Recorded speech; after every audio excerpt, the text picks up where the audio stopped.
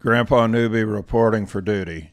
I'm working on a series, bare bones weapons. This is the SVA 545. Some of my testing and maybe trying to get some content for a video. So I drop in free for all. It's 0 to 0. Within seconds, it's 0 to 1. And Grandpa couldn't seem to get a gack, and somebody was running the lobby. They're already up 4 lives over me at least, and I'm in second place with no kills, third, fourth place.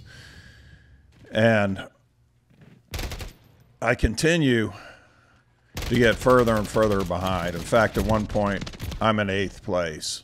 Now, YouTubers, they generally show the good, rarely the bad or the ugly, so this video contains all three of them, the good, the bad, and the ugly. And it starts with very ugly and very bad. Now, a few of you will comment, oh, I wish I had your lobbies. Well, do you think that we show the most difficult lobbies? Well, the answer is yes, sometimes. Now, 0 to 10 for me, I get my first gack. It's the king, he's a knifer. Things are starting to make sense. I'm in 8th place, and I do watch the kill cam often. I just got hip-shotted by a sniper, no-scoped. Down by 12. I'm going to get down 13, 8th place.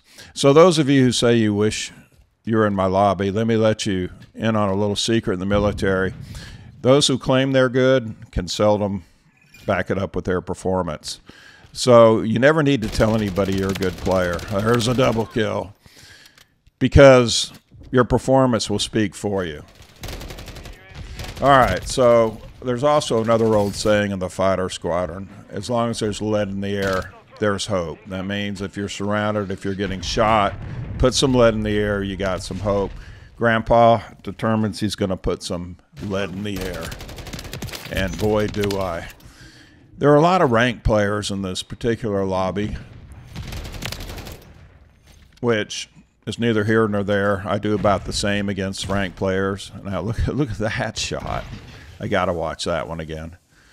Very nice. So I've worked my way up to 7th place, but Grandpa's not going to give up. He's going to put lead in the air, and the SVA is an awesome weapon. I haven't used it much, but I notice I do get gacked a bunch. I mean, I'm doing everything. I'm putting out proximity mines, shooting at people through walls, I guess, and I'm going to work. And then there I got a proximity mine and got 2 of them right before I got gacked. Jumping, running, sliding. And I work my way up to 4th. Proximity mine I throw out because the people are rushing. If folks are just blindly rushing at you, a proximity mine is one of the few things that can slow them down. And I get up into 2nd place. I was shocked, actually, pretty happy. You know, 2nd place is the first loser, but I didn't feel like a loser. Still down by 7. There's another hip shot. And this guy is running around with that $80 glove.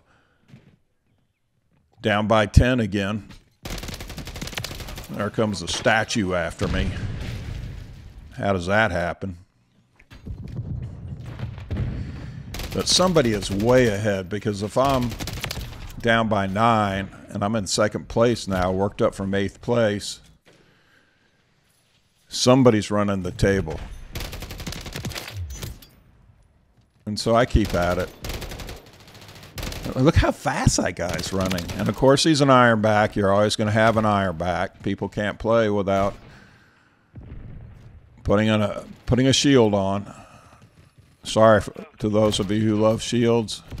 Yeah, there's a revenge. Like I said, you got to put out I have to put out proximity mines. I'm getting one-shotted. Look at that. He's moving a little herky-jerky there. So I dropped to 3rd place. Back to 2nd, so I'm fighting the 2nd place guy.